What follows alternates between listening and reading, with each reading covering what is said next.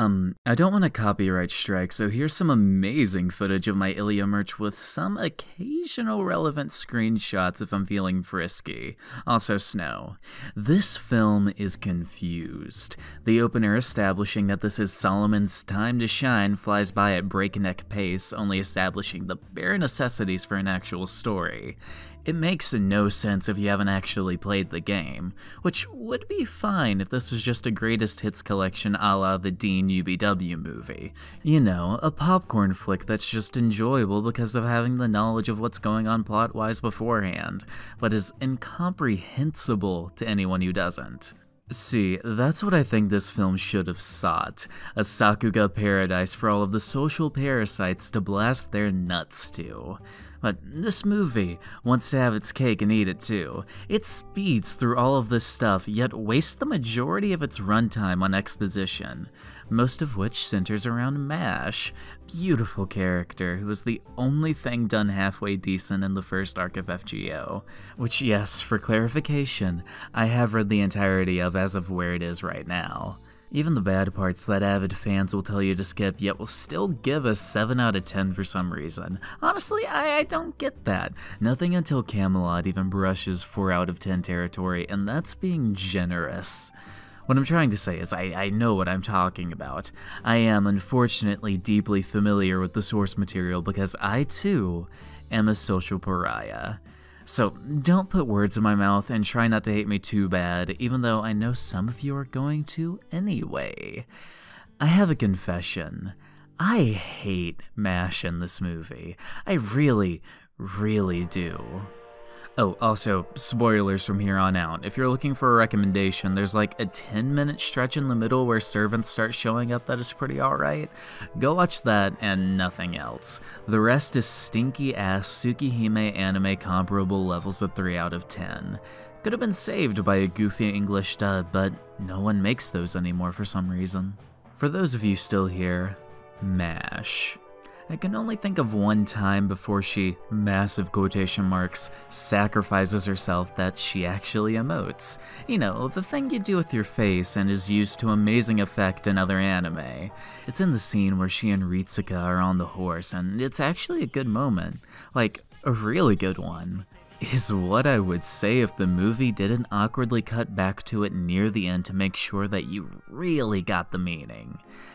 God, I hate when anime does this. It's like the director is just sitting in his chair and saying, "It was the only moment of subtext. Did you catch it? Here, have it again." It ruins the moment in retrospect when this is something that happened less than 20 minutes ago runtime-wise.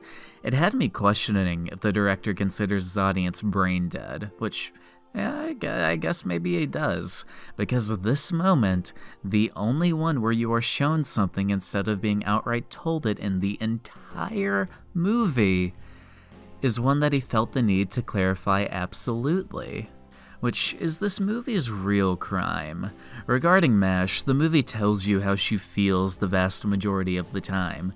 Sometimes she's not even speaking for herself, too. Isn't that neat? Isn't that cool? Don't you just love when other characters are telling you things about another? It's double the disconnect.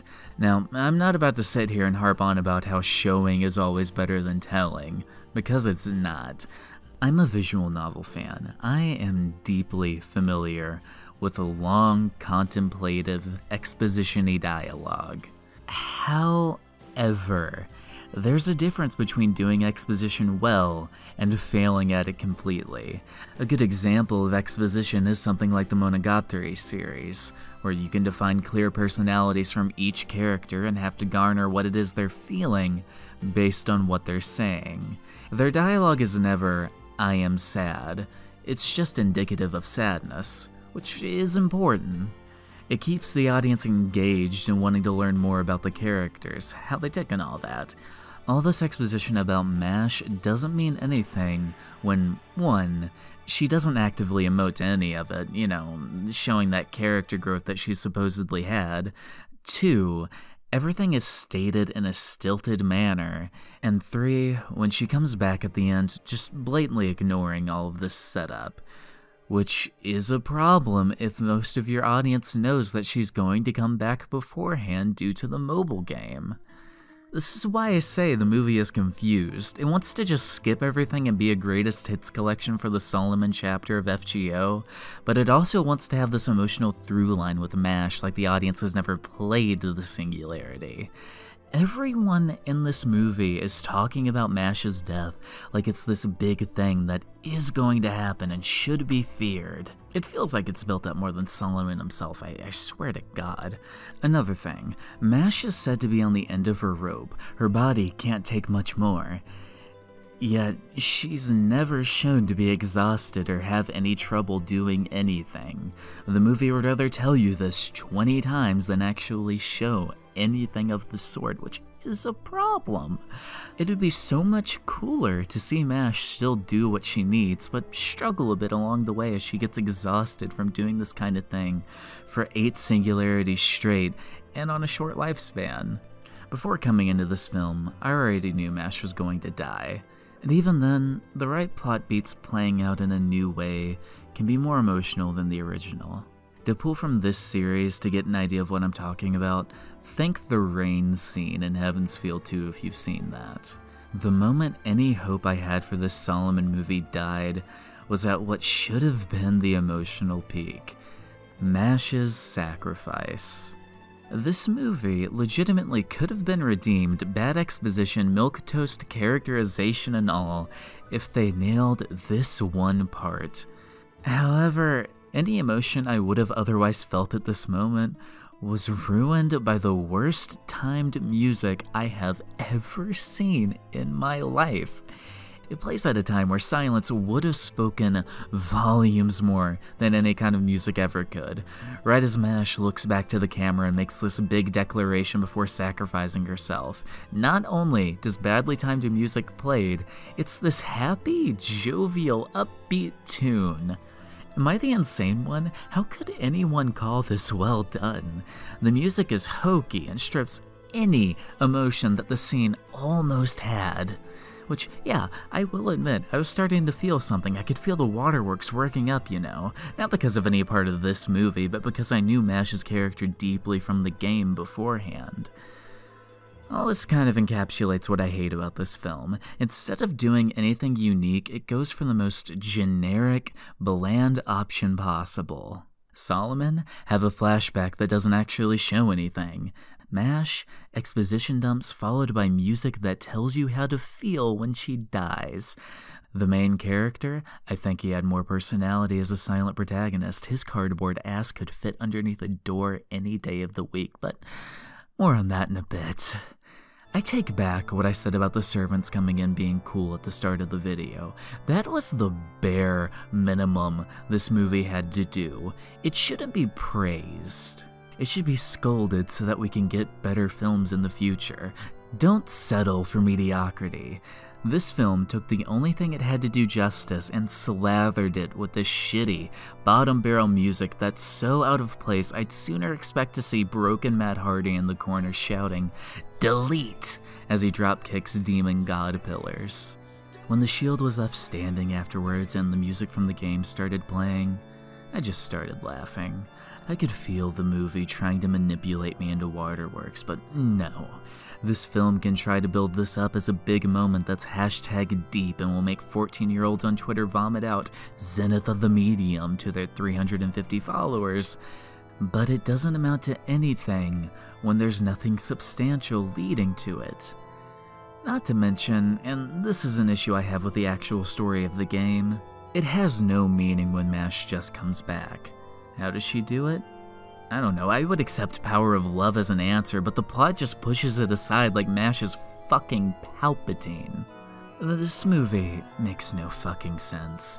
It spends so much time telling you about how MASH is gonna die. Oh, she's gonna die, it's gonna be really sad, guys, watch out! But it does nothing to get to that point naturally. It just happens, and I'm left wondering how you people can enjoy this slop. Am I just so broken that I can't enjoy things anymore? Is that the problem? Nah, that can't be. I watched an episode of Emiya Gohan just today and adored it. You're all just idiots. I'm the smart one. Me.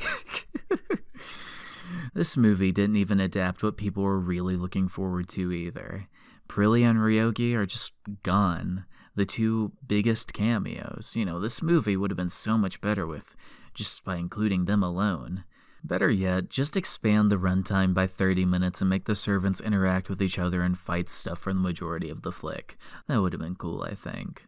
Or, you know, they could have used the time to actually make it good. Or, as I've been saying the entire video, just do the Dean UBW thing and go fucking bananas. Same runtime, budget, everything.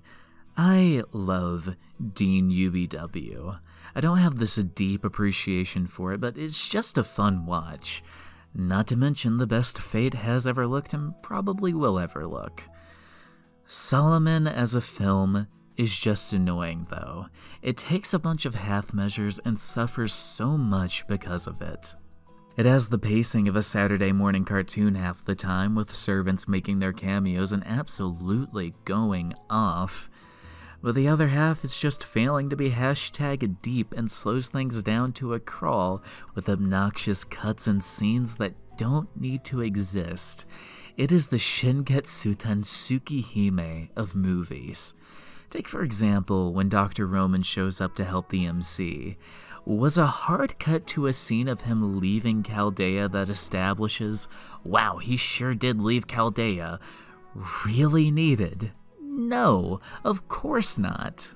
It accomplishes nothing. A cut to Da Vinci looking at his seat kinda sad would be great here, but no, gotta tell the audience in explicit terms how she feels about him leaving or they might not get it. This movie is just insulting, Jesus fucking Christ. The Sakuga when the servants show up is really well done. Seriously, the demon god pillars are immaculate. But outside of that, there's nothing here that I'd call good. I've saved a little tangent for last. You see, as I was watching this movie, I eventually decided to start taking notes. The last of which simply reads, I wish the MC was still silent. This has been a pretty negative video though, so let's go over some positives about Ritsuka, Fujimura, Guado, I don't know, I just call him the MC. 1. The anime-only mystic code he receives that'll fuck with his nerves the more he uses it is a really, really cool concept. 2. Well, that was fun. Here's why he's a dog shit character. 1. Though the mystic code is cool in concept, the only ramifications it ever has is, oh geez, my legs feel a little numb. Now, I'm not expecting Imiyashiro swords popping out of the arms and memory gaps level of ramifications. But nothing? His eyes go a little red and he looks beat up, but that's it. This man should have been like Goku after the Kaioken. It should have fucked with his body in a tangible way. I don't want to hear him just say, my legs are numb. I want to see him struggling to walk. It's just deflating to the plot if it has no consequences. I mean, after he comes back to Chaldea, he gets on his feet like nothing happened. Which is just insane to me. Why introduce this concept and virtually do nothing with it? Ramifications-wise, I mean. I'll tell you why, though. To introduce false stakes into the narrative. It's to make the viewer be on edge and wonder how he's going to pull through if this suit is destroying his nervous system. When he goes butterfly mode, there's a cut to the mystic code pulling from the nerves in his heart. Something which I would think would hurt at least a little bit. But nah, no ramifications for him. He's too cool for those. Gotta get this Sakuga shot that I think, you know, personal opinion, looks fucking stupid. What does it mean? Why butterfly wings? This isn't a rebirth or anything symbolic. It's just there so all the FGO lits can say, look, he's not a flat character, when he literally is, because 2. He doesn't have any urgency. He reacts to everything and never takes a stance of his own. Even at the end with the Sakuga shot from earlier, it is still him reacting to Mash's death. Now, this all worked fine in the mobile game because he was a self-insert protag. You ascribe your own feelings onto him and flesh him out in your own mind. That doesn't really work for films or anime, though, which creates a little bit of a problem. See, Ritsuka is everything people accuse Shiro of being, a shallow, plot armory protagonist who does stuff because it looks cool and nothing else. Something which would be fine if this was, again, a Dean UBW-esque fun ride. But it isn't. With Ritsuka, this movie is trying to do both. It's trying to keep its silent protag, but it's also trying to make him a character. And it fails so much because of it. He has no real defining character trait other than protagonist. I get that there's not really much to draw from, but this boy is drier than most isekai protagonists. You cannot call him compelling when he had one Sakuga scene. You can call him cool. You can call this moment, an awesome time. But to call it deep is a flat-out lie. 3. Seriously, there are wrestling characters who are deeper than him. What is the appeal? How could you be entertained by this? It is such a bad character. I don't get it. Why? I could go on for another few pages, but those are more or less my very unpopular thoughts about this movie. It's bad, and I wish I had my time back. 1 out of 10, frowny face, and I'm done watching FGO adaptations. They all suck.